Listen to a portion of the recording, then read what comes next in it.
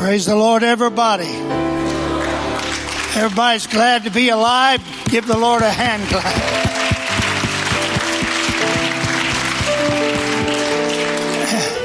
You enjoying this cooler weather?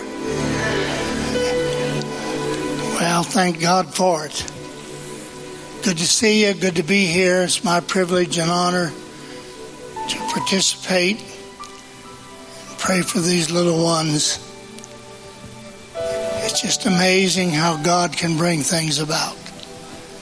So we give Him thanks. I want to get right into the Word of God because of the time constraints.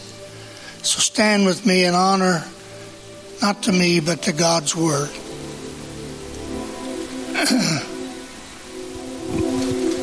I feel like the Lord has given me a message for us today.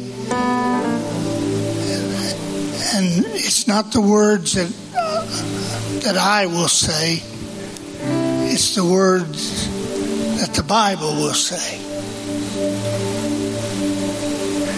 I remember as a kid we used to think learning our ABCs, and one of them was for the letter B is my book and heart must never part. The letter H, it's heaven to find the Bible mind. And it's kind of amazing for the letter A, it's in Adam's fall we sinned all. And sin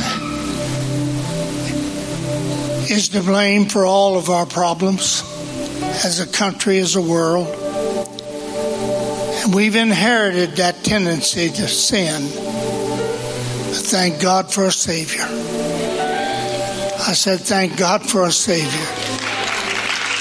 Thank God for a Savior. Some of us would have been in prison today had not been for the mercy of God. So I'm reading just one reading from Matthew 11, verse 28 and 29. And it's the words of Jesus as He gave a invitation to which He still is giving today. Please note these words. In this time of stress, pressure, chaos, any kind and every kind of political unrest the world over. And by the way, I hope you'll vote this week if you haven't voted yet. I'm not telling you how or who, but please vote. And if you don't vote, please don't complain. Jesus in Matthew 11:28 said, "Come unto me, all ye that labor and are heavy laden, and I will give you rest." And everybody that's found that to be true said amen. Take my yoke upon you and learn of me, for I am meek and lowly in heart, and ye shall find rest unto your souls. For my yoke is easy and my burden is light. You wasn't made to be sinful. And you'll find that it's not hard at all to live for God. You just have to have a made-up mind. Note what He said, please. Please listen to this. In verse 28, come unto me. Come unto me. We've tried everything else. I think we ought to try Jesus.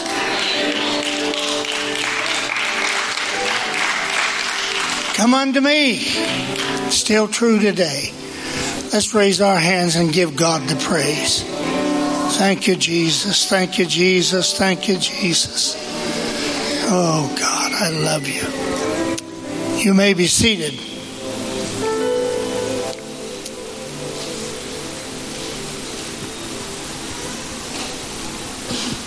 Jesus in many places gave assurance that his way is the best way, is the right way, is the good way.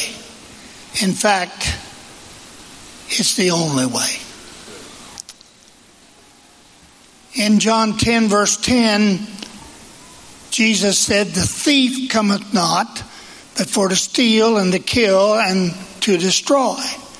I am come that you might have life and that you might have it more abundantly." That was true then and it's still true today. In John 1, verse 10, the writer said, "He was in the world, and the world was made by him, and the world knew him not. He came unto his own, and his own received him not. But as many as received him, to them gave he power to become the sons of God, which were born not of blood, nor of the will of the flesh, nor of the will of man, but of God." The word there is, he gave you power, that is the authority or the right to become the Son of God. So don't let anything or anybody tell you you can never amount to anything, you've messed up too much, and you're destined to be nothing but a failure. Jesus said differently. And if you will come to him, he'll give you the authority to become a son of God. Peter talked about this in his epistle, 1 Peter 1:23, when he said, "Being born again, not of corruptible seed, but of incorruptible, by the word of God, which liveth and abideth forever." So you don't join God's church. You don't just raise your hand and confess Christ as the Savior. You have to be born again. Jesus said that 3 times in 7 verses in John 3:3, 3:5, and 3 verse 7. I think he meant it. And so Peter elaborated on that. Being born again, not of corruptible seed, but of incorruptible, by the word of God, which liveth and abideth forever. For all flesh is as grass. That's what we are, just grass. Look at your neighbor and say, "You're nothing but grass." And I'm not talking about the kind you smoke either. For all flesh is as grass, and all the glory of man is the flower of grass. The grass withereth, the flower fadeth, but the word of the Lord endureth forever. Thank you, Jesus. Could I hear you say amen to that? And so, over and over, we get this idea that Jesus wants you to come to him. In Revelation 3 and verse 20, "Behold, I stand at the door and knock." I wondered, how many times has the Lord knocked on your door and tried to get you through an impulse to read the Bible, to pray, and not be so busy you blink at your own taillights. If you're too busy to worship and come to church, you're just too busy. And I'm going to tell you something else. If you're too busy to read your Bible, you're too busy. And so he said, "Behold, I stand at the door and knock. If any man hear my voice and open the door, I will come into him and will sup with him and he with me." He won't barge his way into your life. You got to want him to come in. But if you'll invite him, he will show up. Praise the Lord, everybody. Over and over again, this idea. In Isaiah 1:18, the Lord God said, "Come now, and let us reason together, saith the Lord." Listen to these words. "Though your sins be as scarlet, they shall be as white as snow. Though they be red like crimson, they shall be as wool." Listen to these words. "If ye be willing and obedient, ye shall eat the good of the land. But if ye refuse and rebel, ye shall be devoured with the sword." And so the decision is yours. While you have time, while you have opportunity, while you're still in the land of the living, reason together with God. That's what an altar is for. Praise the Lord. Amen? And so when I read like Luke 19:10, it said, for the Son of Man is come to seek and to save that which was lost. And it's true today, just like it was true back then. Lost. If you've ever been lost, it's kind of a forlorn feeling. I'll tell you what that means. 2 Corinthians 4 verse 3 said, but if our gospel be hid, it is hid to them that are lost. I heard a man preaching on the radio many years ago, and he said, now all you out there in radio land that are saved and don't know it, I want you to know something. Now I say you may be lost and don't know it, but you're not saved and don't know it. Amen. Let me go back to that 2 Corinthians 4:3. But if our gospel be hid, it's hid to them that are lost. In whom the God of this world hath blinded the minds of them which believe not, lest the light of the glorious gospel of Christ, who is the image of God, should shine unto them. The devil don't want you to have light. He wants you to stumble around in darkness. But Jesus has come that you might have light of the glorious gospel of Christ, who is the image of God, should shine unto them. That's what the writer talked about. For we preach not ourselves. I hope that never gets to the point where we use the personal pronouns excessively. I don't care what you've accomplished, you need to give God credit for it. I don't care how good you've been, you need to give God credit for it. Amen? We preach not ourselves, but Christ Jesus the Lord, and ourselves your servants for Jesus' sake. Listen to these words. For God, who commanded the light to shine out of darkness, hath shined in our hearts to give the light of the knowledge of the glory of God in the face of Jesus Christ. But we have this treasure in earthen vessels. Think about that. We're not worth a whole lot. Used to be. It was about $7.50. Maybe it's a little more because of inflation now. But you're not worth as much as you think you are. But when you get the Holy Spirit, you get a treasure. He'll be a healer. He'll be a helper. He'll be a guide. He'll be a blesser. He'll help you out of vexing situations. So come unto me, he said. I still believe Jesus has the answer to every problem. And he is the answer to every problem. Amen. Amen. I said amen. Now, God loves you. I believe that with all my heart. Listen to these words.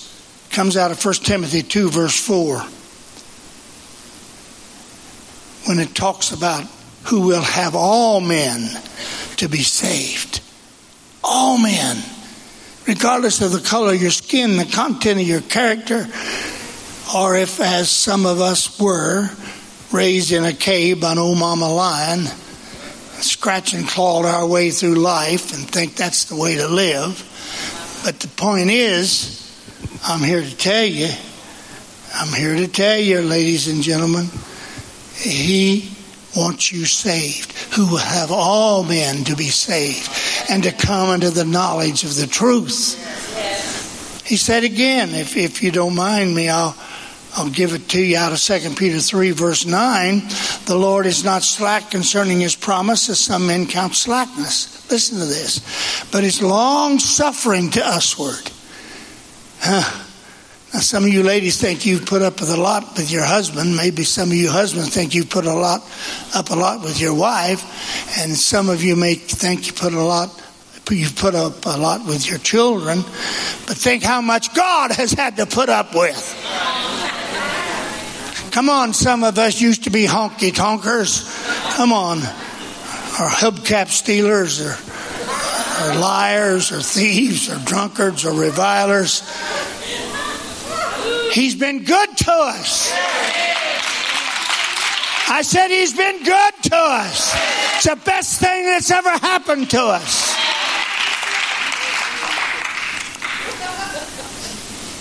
Second Peter 3:9, the Lord's not slack concerning his promise, as some men count slackness, but is long suffering to usward, not willing that any should perish. There's not a person here today God wants to see to go to hell.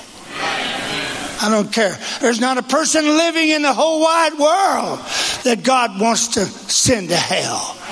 Not willing that any should perish, but that all should come to repentance. And so that's what the Bible says. And if you'll come to him, you'll find it'll change your life.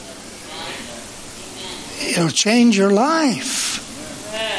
I said it'll change your life. You see, when God created Adam in Genesis 2:7, he breathed into Adam's nostrils the breath of life, and Adam became a living soul.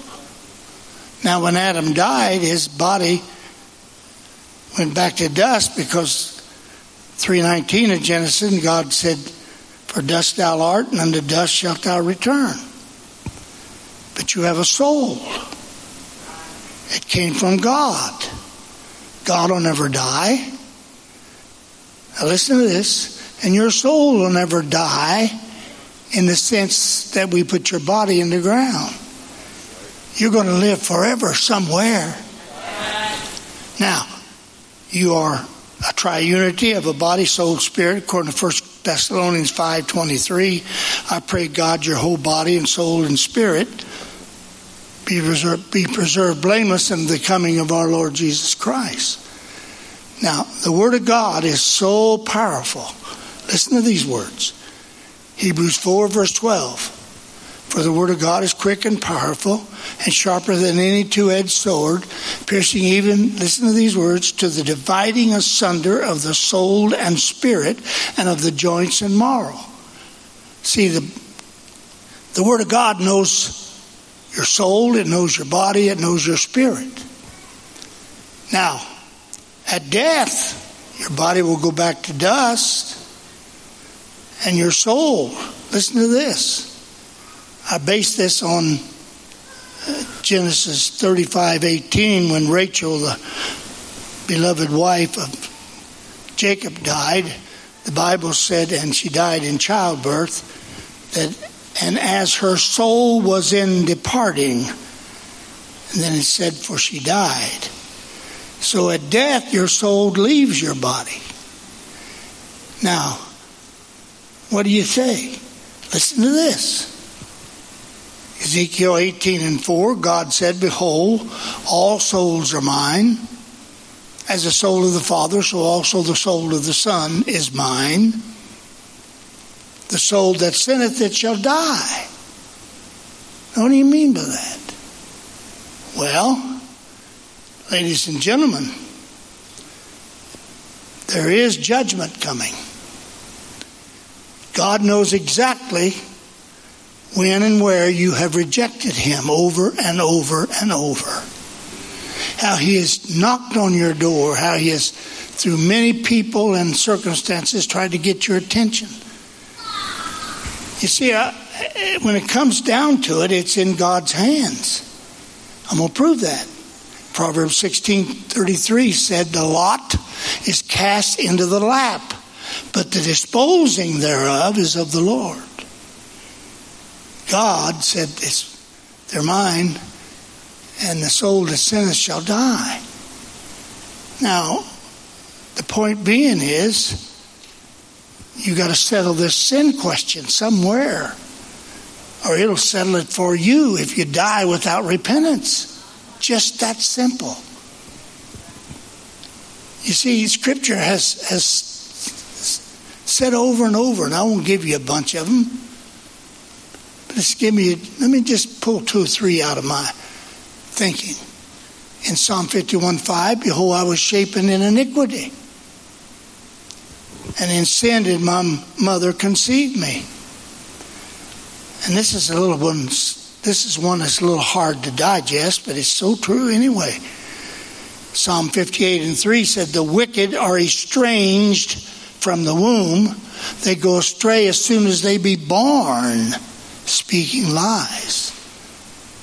That's the reason you need to keep your kids in church. I know I was raised in church. I was left in church, asleep on a bench, and they'd forgot me.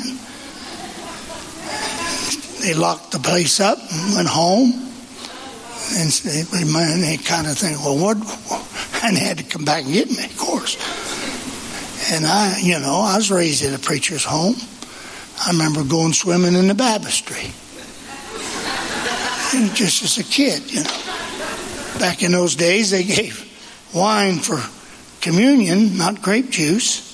And I can see it now. On the shelf, as you go down to the basement, was all kinds of things. And they would put the little Demetasi cups that you served the wine for communion. After it was over with, they'd put them up on the shelf there. There's always be a little bit left in a bunch of them. I was a wine bibber. That's right. Oh, I could tell you a bunch of stuff, My dad flew the coop and left us all high and dry. And the preacher that we had, I kept going to church. One Sunday morning, I told him, I said, tonight, we had Sunday morning and Sunday night service. I said, tonight I'm going to go to the altar. And he got up and announced, he said, you're not going to believe who's going to come to the altar tonight. But that didn't stop me.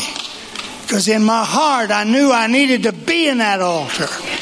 In my heart, I knew I needed to have what God wanted me to have. And I knew that I could come to Jesus and everything would be all right.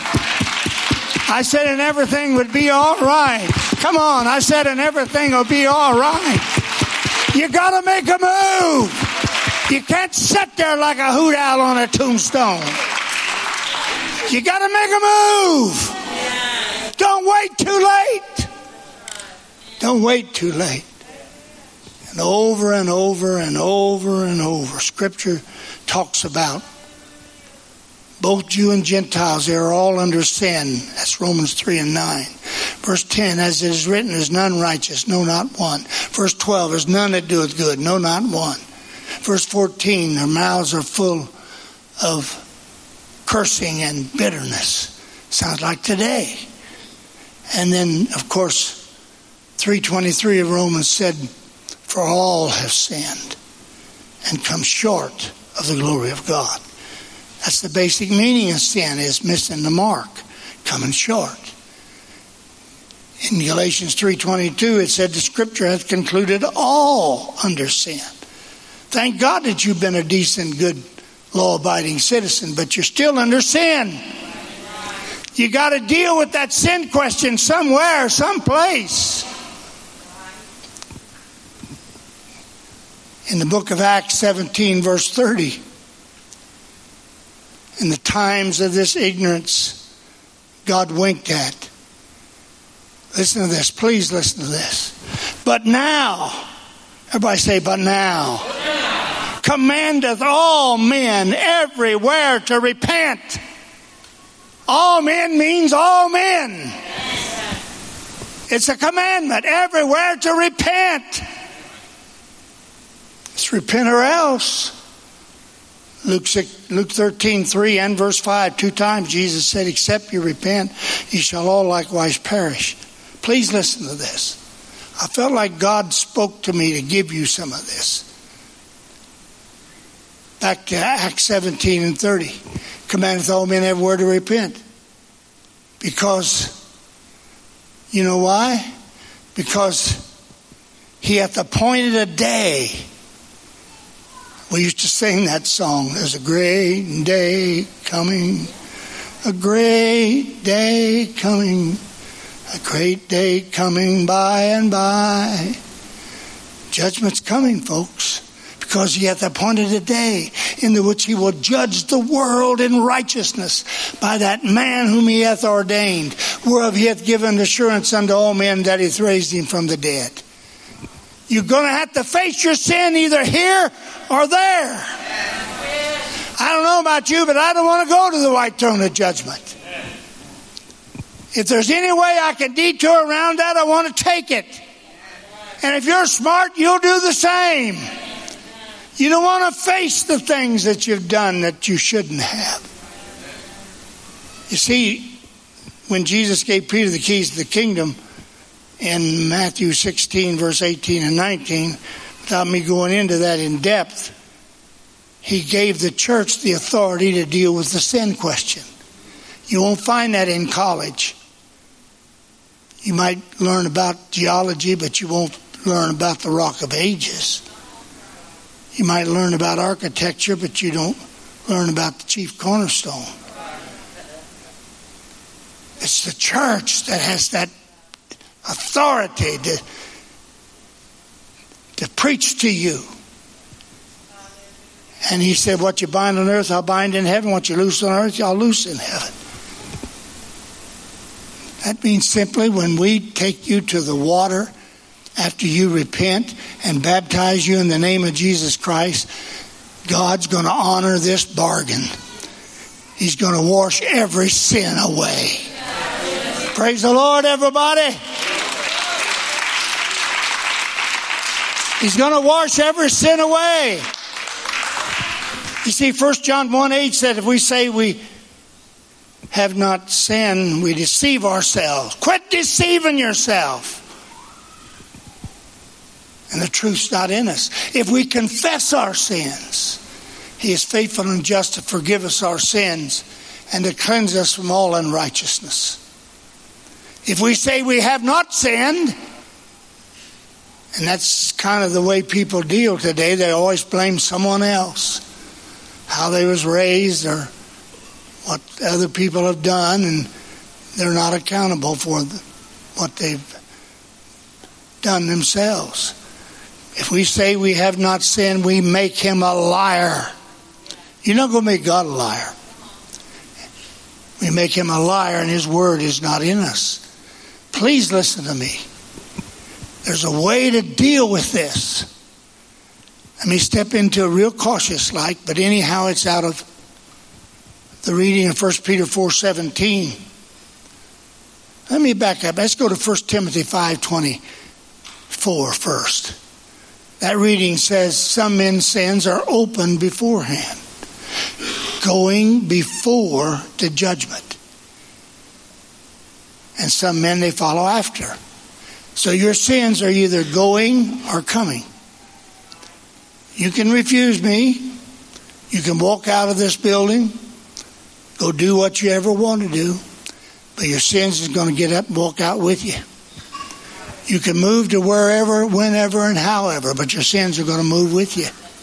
Somewhere you will face them. But God has made a way where you can send him on ahead to judgment. When you can settle the old account right here, right now. Praise the Lord, everybody. Here it comes. 1 Peter 4:17. For the time is come that judgment must begin at the house of God. And if it first begin at us, what shall the end be of them that obey not the gospel of God? And if the righteous scarcely be saved, where shall the ungodly and the sinner appear? You hear that? You need to be in church that preaches the Bible as the unadulterated Word of God, that preaches holiness and righteousness, honesty and integrity, purity. Hallelujah! You need to raise your children where they can hear from a pastor that will teach you how to walk, how to live, how to treat one another. Praise the Lord!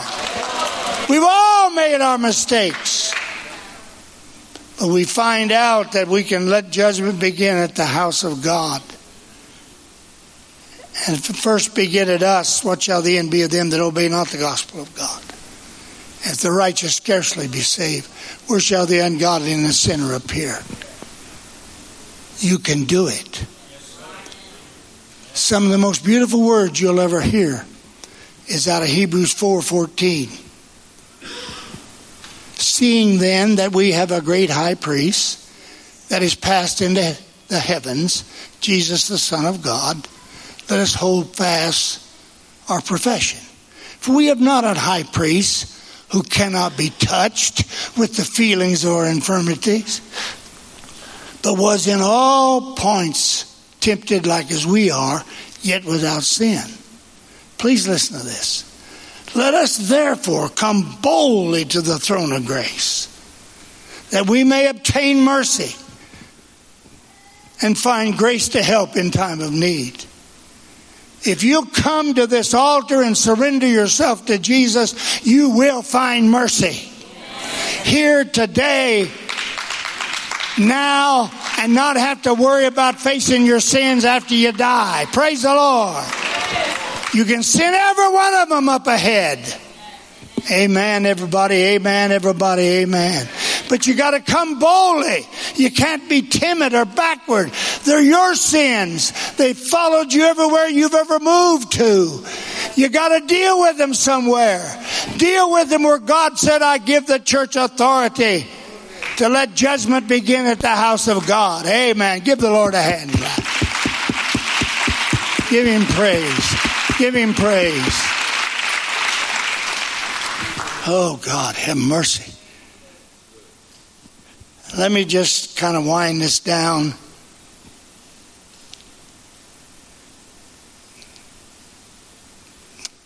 I hesitate to get into this, but it's true. And the Lord's already given it to me to give to you, so here she comes. It's going to happen. Revelation 20, verse 11. And I saw a great white throne, and him that sat on it, from whose face the heaven and earth fled away. And there was found no place for them. And I saw the dead, small and great, stand before God. And the books were open, and another book was open, which is the book of life. And the dead were judged out of those things which were written in the books according to their works. And the sea gave up the dead which were in it. Think about that. And death and hell delivered up the dead which were in them. And they were judged, every man according to their works. Please listen to this. And death and hell were cast into the lake of fire.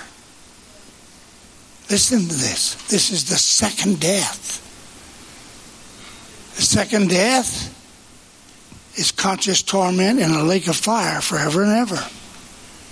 You see, according to Matthew 25, verse 41, Scripture said hell, or Gehenna, the lake of fire, was prepared for the devil and his angels. God never did intend for you to go there. The devil never has intended anything else but for you to go there. And so, if you'll be born again, you don't have to face that second death. Simply put, if you're born once, you'll die twice. If you don't obey God's word, you're going to be experiencing that second death. I don't know about you, but I'd rather listen to Revelation 20 verse 6 when it said, blessed and holy is he that hath part in the first resurrection. I want to have part in the first resurrection. On such the second death hath no power. Get out of here, second death. Get out of here, hell and damnation. Get out of here, devil. I've settled the old account. I've repented of my sins. I've went to the altar. I've obeyed God's word. I've been baptized in Jesus' name. My sins have been sent on up ahead. And every wrong that I've ever said or done since then, I have sent it on up ahead. Aren't you glad for that? Please hear those words. It was a blessing that God told the church of Smyrna in Revelation 2 verse 11. He that hath an ear, let him hear what the Spirit saith unto the churches. Then that last little phrase said, he that overcometh shall not be hurt of the second death. Yeah. I didn't give you all of Revelation 20 verse 6. Blessed and holy is he that hath part in the first resurrection. On such second death hath no power.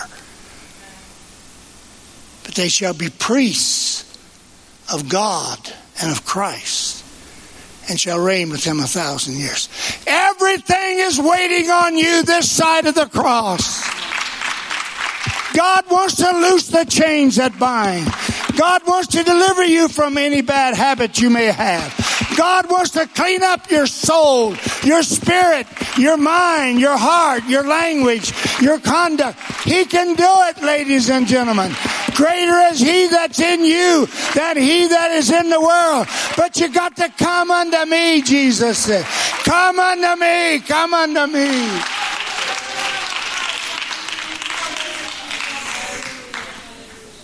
And I will give you rest. Take my yoke upon you and learn of me. For I am meek and lowly in heart, and ye shall find rest unto your souls. For my yoke is easy. My yoke is easy, and my burden is light. It's your decision, but you need to do it today. I don't know why, but I had that unction.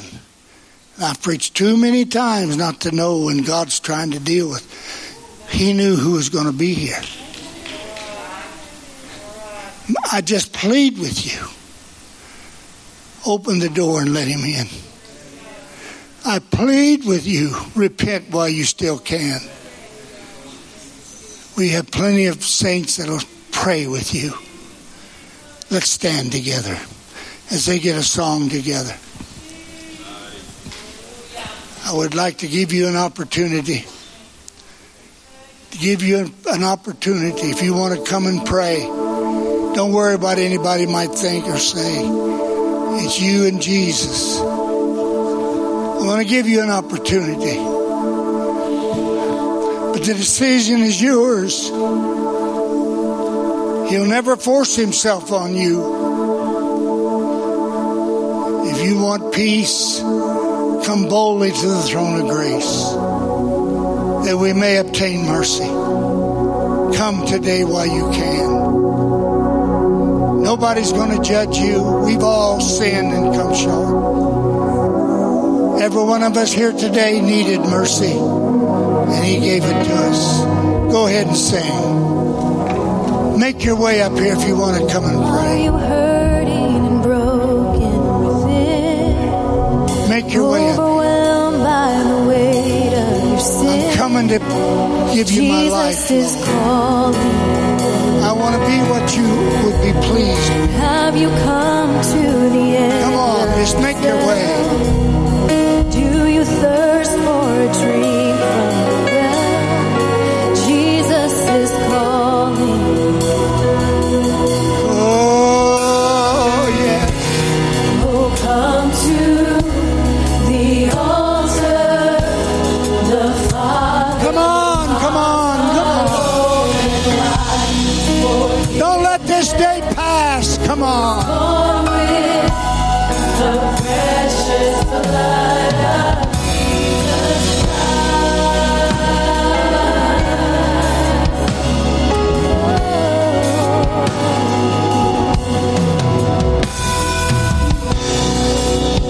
Leave behind your regrets and Come boldly to the throne of grace. come today, there's no reason. In Jesus' name I pray. Jesus is calling. Bring your sorrow.